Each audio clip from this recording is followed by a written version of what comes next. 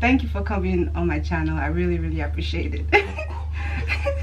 I have some questions that I wrote down, so I'm just going to be looking at my phone from time to time. So do you want to introduce yourself? All right, I'm Chris. I'm a network guy. How long have you been in the Army? 2 years now. Yeah. No, yeah, about 2 years. Okay. So so how have you, okay, let me start from the beginning, right? So what was your initial reaction to hearing you were getting deployed? I was kind of mad because I didn't hear about it until like 2 months before.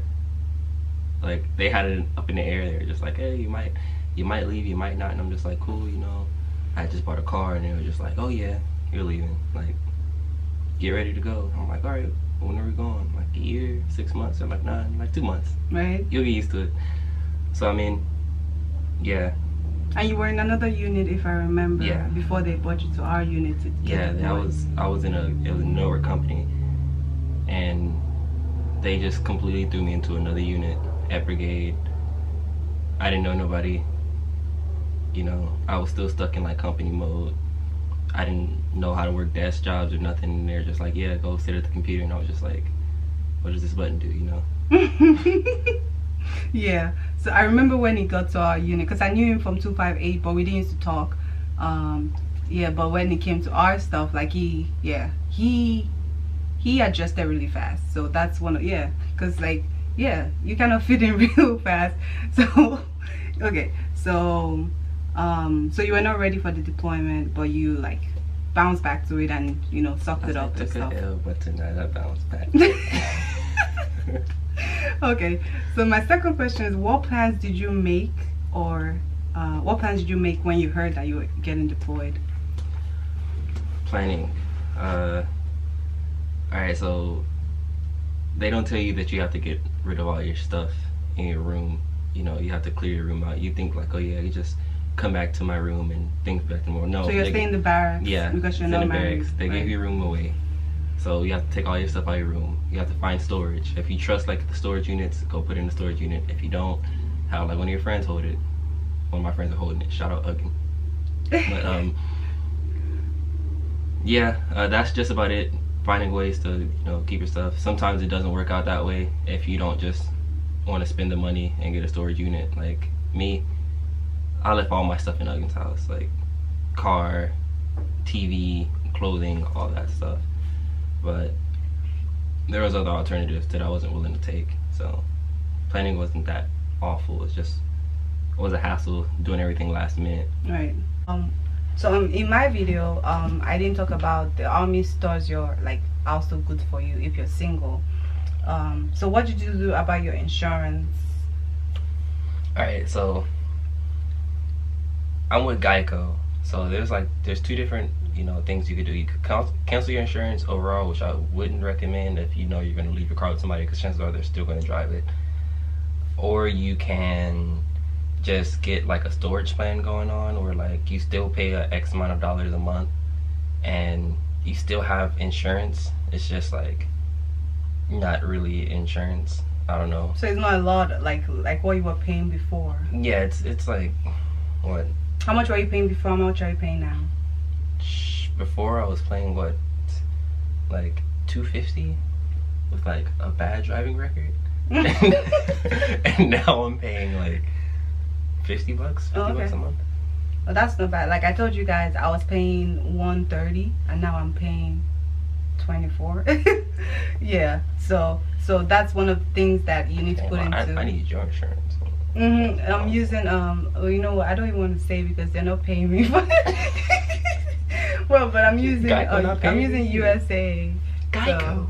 So. USA. Okay. So what plans did you not make that you're regretting that you wish you made, like in advance? Like if you had more time, now that you think about it, what did you think you could have done? I would have stayed home longer. I came here with like extra leave days, like 2 weeks worth of leave that I could have used that I didn't use. I was going to ask you that. My next question was, where did you go for block leave? So yeah, I would have I went home twice. Where's to your Los home? Angeles, California. No, but yeah, I went home twice. Like, they made me come back for like 3 days because I had to fill out paperwork, and then I went back home because that's what the Army does. And it was good, but there was a lot of time that I could have used that I didn't use, and I came here with 2 weeks. So that's one thing I definitely would have did that I didn't do. Another thing is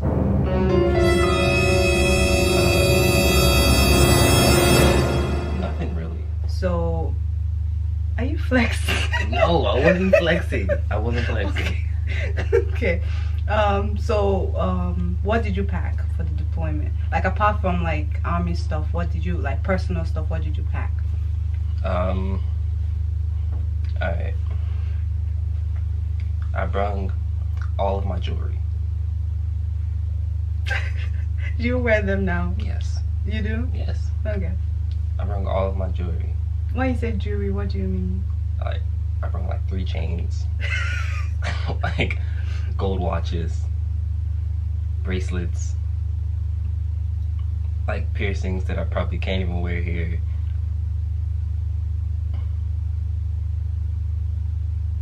I brought a lot. Yeah. So guys, if you have a lot of jewelry, I guess you should bring it out. Okay. Would you advise that they bring it? Like, are you wearing as much as you thought you would? I know. I'm not. I'm definitely not wearing as much as I thought I would. But it's good. It's fun to look at. You know, every once in a while you're just like, yeah, I remember when I bought this. My 2 chains. Yeah, 2 chains. Yeah, you know, it's like one of those moments. Right. My Apple Watch. I can't really consider it jewelry because it's like technology. I don't even wear my Apple Watch. No. I can't. Like, inside. Yeah, I can't wear inside where I work. So if you have an Apple Watch, like a small watch, some small watches are allowed in where you work. So if you work in the office, you probably won't be able to wear your small watches inside. So. Yeah. Now what else did you pack? Comfortable shoes. Aside from like normal people shoes, because you know, it's like the terrain here is messing me up. Pack food and like junk food. A lot of junk food, because it was a long time getting here, and them plane rides, you get hungry, man. Yeah. Blankets, because those planes get cold too. You didn't mention your game.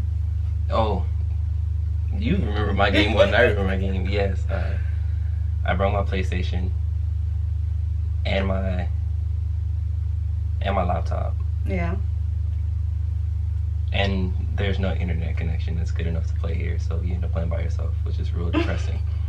But it's fun. It's fun to have. Yeah. I would have brought a TV if I didn't know that I was going to get here and get a 60-inch. No, we'll get into that. We'll get into that in a minute. We'll get into that. He has a 16-inch TV in his room. I will get into that. So let's just keep going along the line of. Okay, so wait a second. For the junk food, in my video, I said don't pack junk food because I'm not a junk food person, and I see. I see you flexing from the corner of my eyes, like I swear.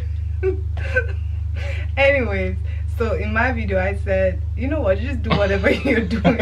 I'm just gonna concentrate on what I'm saying. So in my video I said don't bring junk food because it's gonna melt. But he's saying like you're gonna have a carry-on, so you wanna have junk food in there. But well, I mean, don't get junk food shit here. That's you're gonna die. Like it's gonna melt. It's gonna be all nasty and yucky. But like. And you're carrying for like you're gonna be on a planes. Well, we were on planes for like what, 15-20 hours. And we're having stopovers. Yeah, we have stops in crazy areas, and you probably don't have, you know, regular junk food that you're used to. If you're like one of those junk food guys, I'm a junk food guy. So like, you know, I like having like Snickers and Starburst here and there, you know, just to keep me on my feet. But you know, 2,000 people, you know. Yeah. So apart from like when you were packing civilians, what did you pack? Oh, a lot of stuff that I can't wear. Yeah. Like what? A lot of stuff I can't wear, like shredded jeans. I can't help it, man. A lot of my jeans are like shredded jeans, tank tops. Can't wear tank tops. Like certain graphic tees that people might find disrespectful. You can't really wear open toe sandals like out and about. And so if you're like one of those, you know, 5-6 pair Nike slipper type people, I'm sorry. No. So don't even pack it. Like don't pack like short like vests and stuff. You're not gonna like certain shorts. If your shorts are too short, you know, they don't want that. If you're a female especially. Yeah, you can't really show much skin in areas like this because a lot of people might find it, you know, disrespectful or, you know, offensive. Yeah. And yeah, so you just want to bring like really decent clothes. Like, I'm not saying you're not wearing. Stay fresh. Stay fresh. Stay fresh. Just brush your shoulders off. Stay fresh. You know, stay clean, but you know, keep it, you know, casual. Yeah. There's other stuff that I probably would have wanted to bring that I didn't bring. It was probably like things to occupy me that weren't electronic. You know, like little like minor hobby things. Like if you're a chess player, like bring a chessboard. I don't know. Like a lot of people are probably thinking like, I wouldn't want to pack this on a regular trip. You know, you're not just going on a regular trip. You're going to be living here for X amount of time. So, you know, you have to consider that time frame and like, okay, what do I want? What might not they have here? So, you know, bring stuff to make you comfortable. Right. Yo-yos, fidget spinners, whatever you guys are doing nowadays. You young whippersnappers. And my next question is, so if you go to your room, like my room is really basic, but if you go to Fuwo's room is all the way decked up. Like he has a 16-inch TV. He has 16 or 60? Oh, my bad. Make sure you're saying 60. My bad. 60-inch TV that he didn't bring from wherever it's coming from. So, and he has like his whole floor is like rugged up. He has like tables and mirrors and shit. Please, can you tell us how you got all those things? All right. I'm about to school y'all on the ways of the specialist deployed. Okay. Scavenger. Okay, scavenger. There are people coming and going throughout your deployment. When they leave, go see what they left, because just like me, they're gonna get a whole bunch of stuff that they're not gonna need, and when it's time to go, they're not gonna be able to take it. Chances are they're just gonna leave it in their room. Yep. Go. Anyways, Fuwo, thank you so much for being on my channel. Thank you for giving us your insight on everything, and I hope you'll be able to do this some other time if I have any other thing. And yeah, do you want to say goodbye too? Bye. Goodbye. Have a beautiful time. Alright guys, if you like this video, please don't forget to like, subscribe and share. And if you have any suggestions on what you want me to talk about, please let me know, and I'll see you. Bye.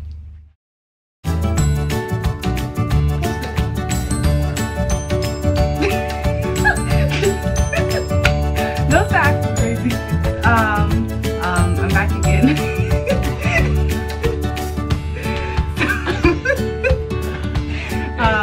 Okay, let's start again. This is business. Okay.